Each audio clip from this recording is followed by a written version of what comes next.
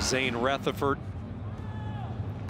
Yakima Hollis, the Cornell star, back in the United States. Japan and Hungary, bronze medal match number 2 at 65 kilos. This half of the bracket, just at 65, was so loaded. It was like its own world championship just to get to the bronze medal match. You had multiple-time world champions, multiple-time world medalists, and that was just in a quarter bracket. So to get to here is pretty spectacular. Everybody wanted to be a part of this Olympic weight. So many of these athletes were at 61 before and went up to 65 just to try and qualify their country for the Olympics in Tokyo. And we should remind our audience, all of these wrestlers that we are watching tonight in the bronze medal matches and eventually the gold, have all guaranteed their country a spot in those Olympic Games in Tokyo next year. OTOGURO had to beat a multiple-time world champion just to get to the second round of the repechage.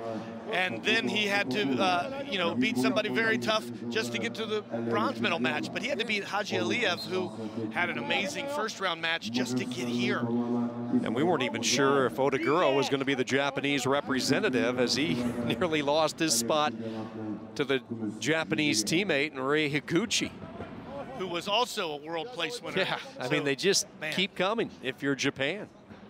Reloading, reloading. You cannot rest on your laurels.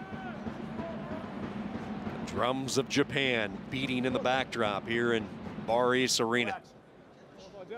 Entertaining night of freestyle wrestling, both for the women and the men. In just a moment, we're going to see someone on the clock. And it's going to be MUSZUKAJEV going to the activity period. It's his second warning. There's a rule in officiating that you can't have a 0-0 match going to the second period. You have to have a point at some point. And MUSZUKAJEV very quick to the drag right away. Again, he's conserving a little bit because in his earlier matches, he has come out like a ball of fire right from the get-go. But maybe he's just trying to rest his lungs to get into that second period. Maybe a little bit of an adjustment as he goes deeper. Finger locking, and they tag Japan with it, so this should give Hungary the point. Japan completely disagrees. And it probably will wipe off the activity period because their first point's on the board. That's right, with 2 seconds to go on that shot clock. They are going to confer. It is a 3-person officiating crew in international wrestling. You see the match chairman, you see the referee. Here comes the judge over to join the conversation. They want to make sure they get it right. It is a warning. So no point, no caution. Shot clock stays intact with 2 seconds. And that's a 2-point swing. Absolutely, and totally. That's huge when you get to the end of the match. So 1 point on the board for OTOGURO. Japan with a 1-0 lead.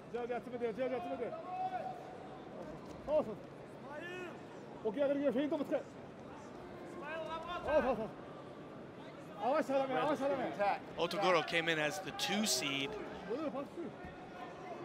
after having an amazing year just to be in that half the bracket. I'm sure that when all of the athletes looked at the bracket after it came through the draw, their heart just sunk knowing that they were going to have a war. They weren't meeting the average Joe in the first 2 rounds.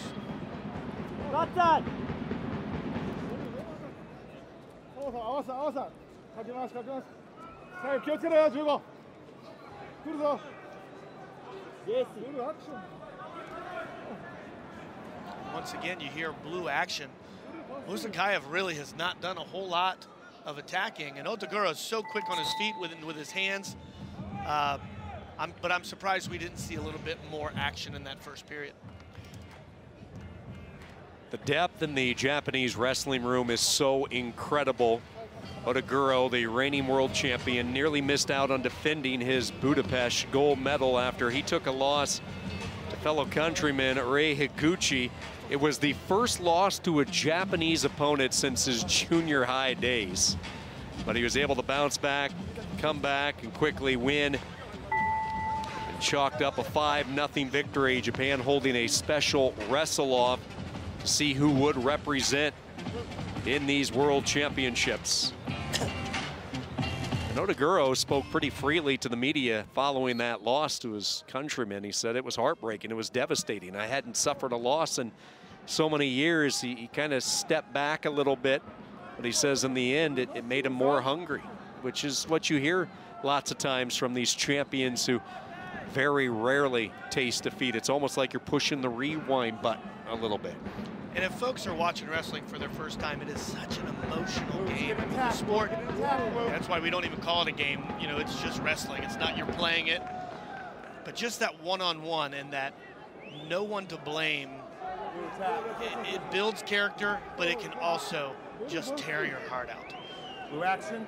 And it's great that he could actually convey that and communicate that, which can probably make him better in the end of the day. OTOGURO with a shot to the face. That stunned the Hungarian a little bit. MUSZUKAJEV, he's on the shot clock, so as expected, he goes up on that clock. Something that OTOGURO is doing has really frustrated MUSZUKAJEV. He's not too thrilled with those hands into the face. It's twice he's got popped around the eyes. Look at the sneaky attack and the finishing, beautifully done. I think OTOGURO might have upset the Hungarian MUSZUKAJEV, and boy, he unleashed. But like I said, in the first period, we didn't see that quickness. That drag right to a level change, right to a double, transitioning right to out of bounds. He is quicker than the cat, and boy, that was pretty phenomenal. So he takes the lead 2-1. Snap down, comes right back at him. OTOGURO moving a little bit more freely as well. Now an empty shot by both wrestlers. Back and forth we go. Almost like two cats in a paper bag. Where are we going with that? They're just flying and moving around with nothing to show for it. Wow, that was amazing. Front paws extended and all. Driving the Hungarian near that passivity zone, and a whistle, and there's a point, and that's a caution to Japan. He said it was in the face, on the fingers. It's sometimes kind of like we see in the game of football or soccer or whatever you want to call it.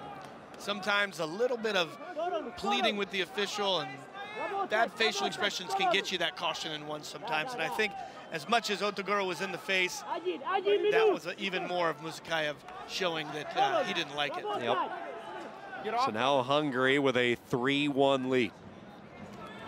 MUSZUKAJEV, as Brian mentioned, started his career wrestling for the Russian junior world team. Placed 5th early in his career.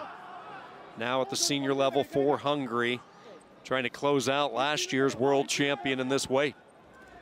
Snap down, coming back around on the pass by, switches to that double, has that leg extended. Quad pod position by Hungary, activity near the edge. Japan needs 2 to try to take the lead.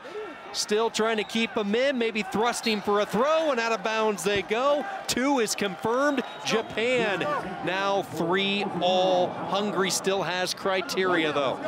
Because OTOGURO has a caution, and they have the same amount of points. It's 3-3, but OTOGURO has criteria. However, MUSZUKAJEV has criteria. However, how smart was OTOGURO not to go out of bounds there? He just stayed in perfect position, pulled him in. And MUSZUKAJEV, look at that shot, right to a takedown. The knee goes down.